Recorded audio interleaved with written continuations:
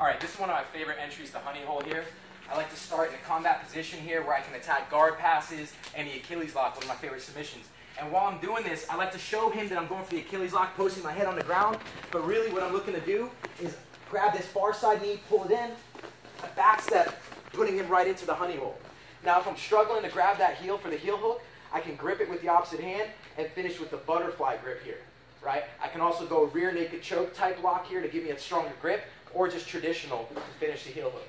If he pushes my leg down and is able to step over, I follow with my foot behind the knee so he can't continue rolling, and now he can't roll back. So he's stuck, and I can finish right there.